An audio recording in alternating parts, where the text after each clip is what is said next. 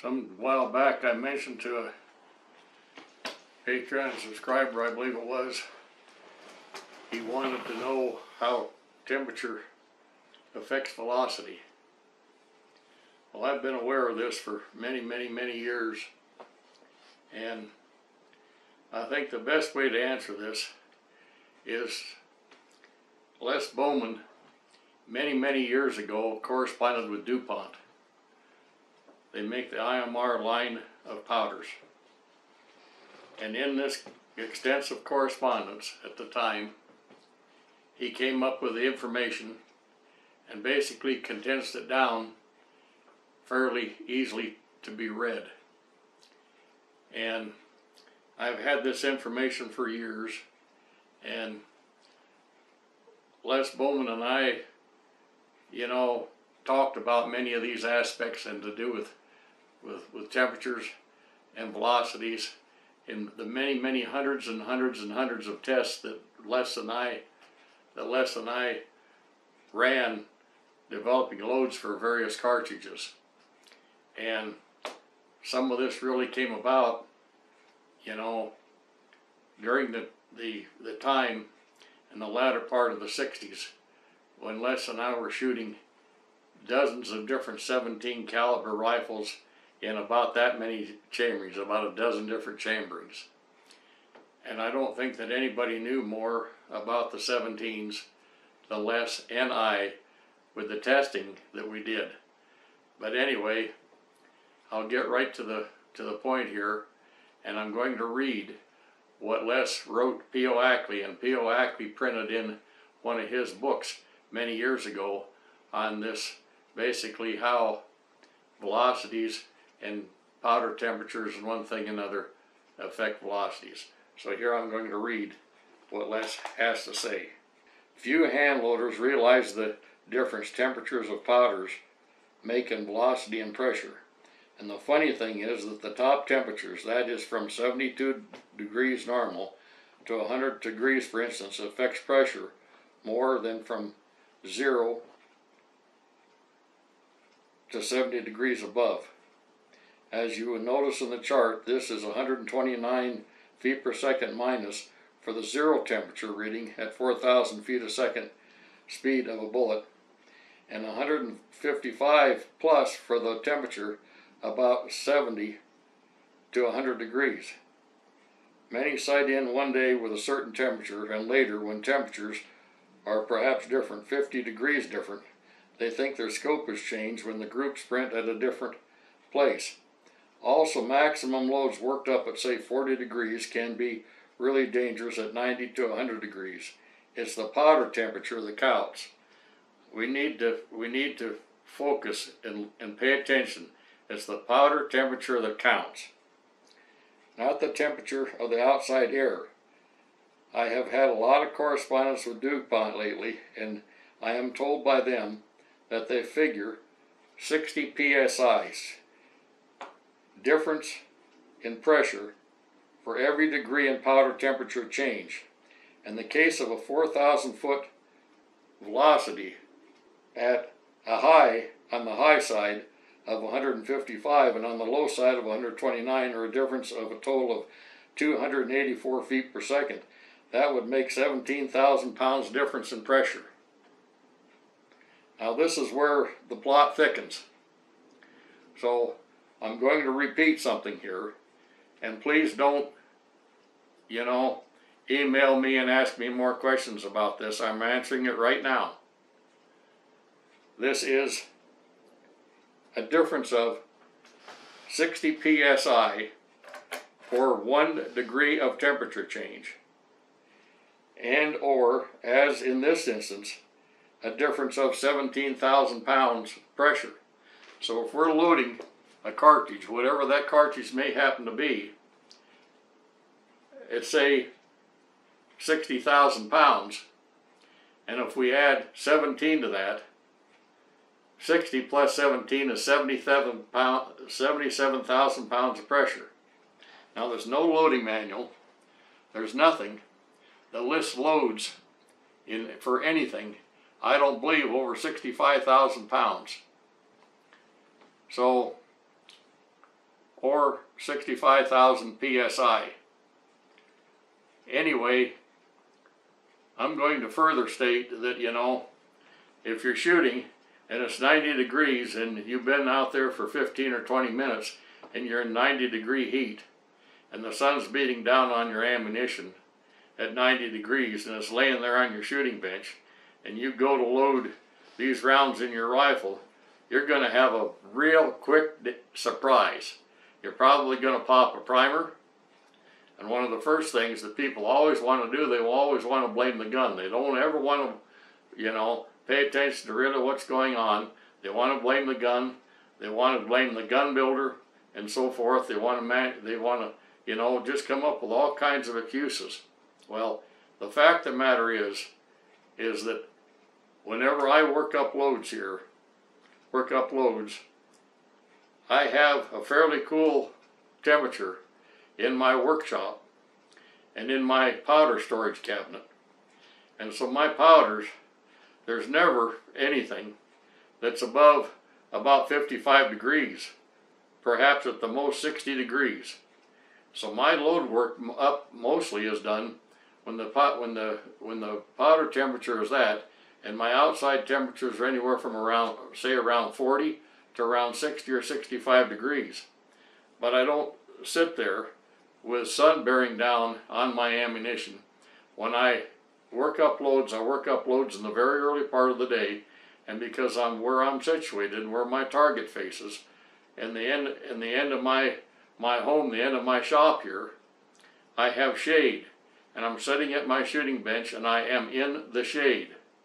I'm always in the shade. So ammunition is never sitting on the bench for even just a few minutes with sun bearing down on it. It just does not happen. I don't work up loads, and I don't shoot, you know, in the afternoon now when the sun has come around middle sky or further to where it shines back onto my shooting area on my loading bench. I had a fellow a few months ago that I built a very nice 270 rifle for, and he'd had it for quite some time, and I guess he decided to finally shoot it. And to his surprise, you know, he popped the primer. Well, he was wise enough to get a hold of me, and I had him send me the rifle to make darn good and sure. And I think, as near as I can discern, that we confirmed the loads and so forth. And he was in California shooting in 90-some-odd degree heat. Well, it's pretty damn obvious, you see, that, you know, this was the problem, why he popped the primer. And I wanted to certainly double check everything on his rifle, confirm that everything is correct on his rifle, the dimensions of his chamber and one thing another.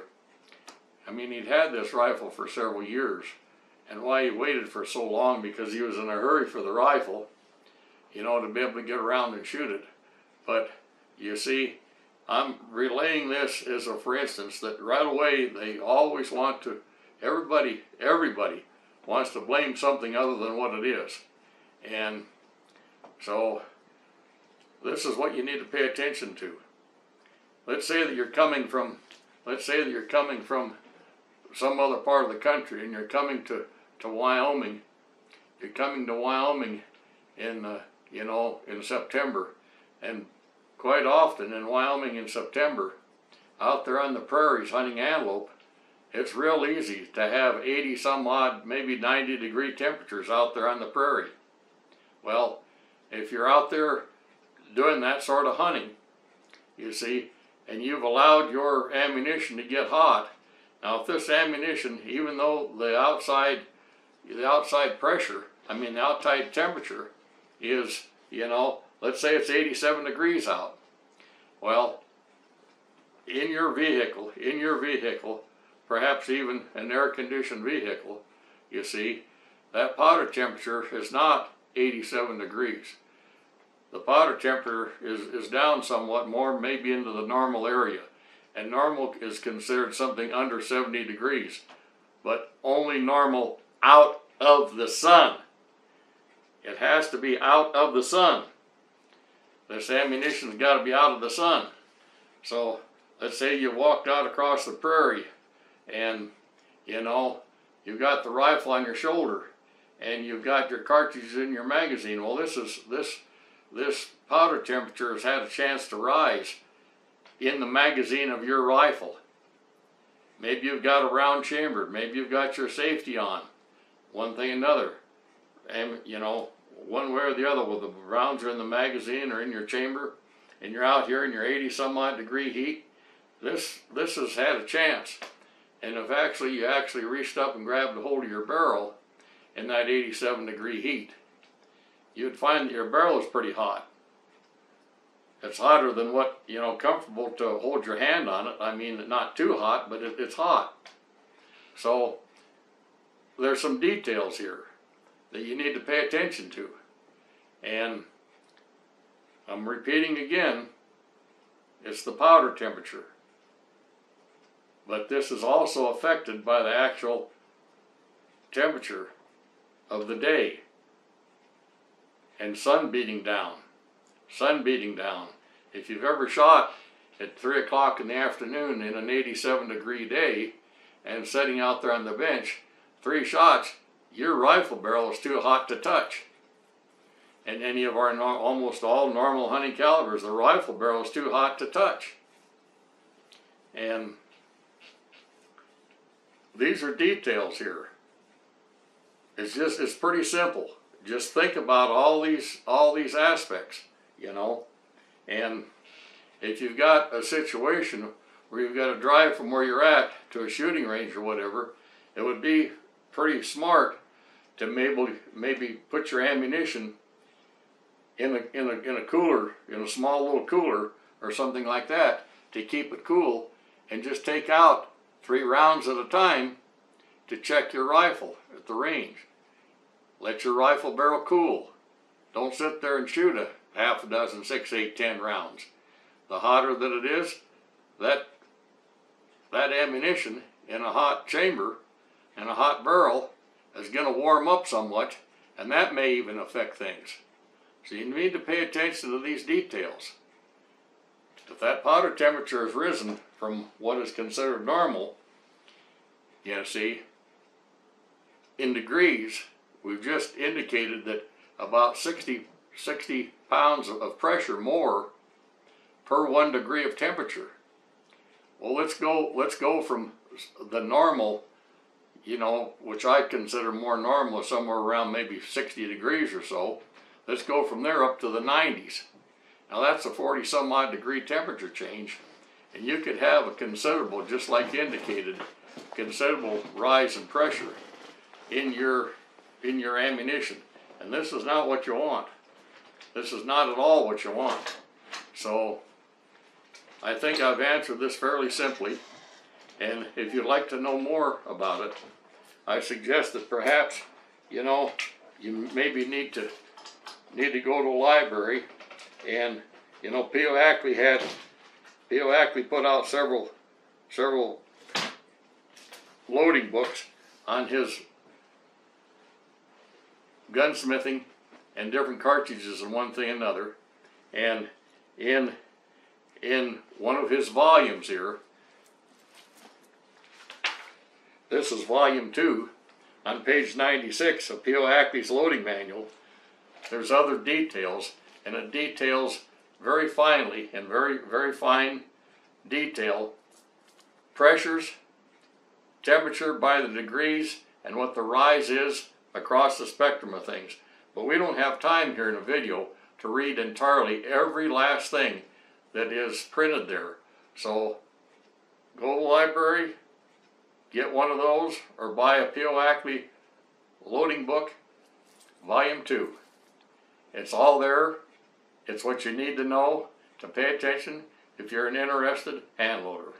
I will put in the link in the description below different links where you could possibly buy these out-of-print books. And so look down there if you're interested in buying the book. Thank you for watching. We appreciate it. Bye.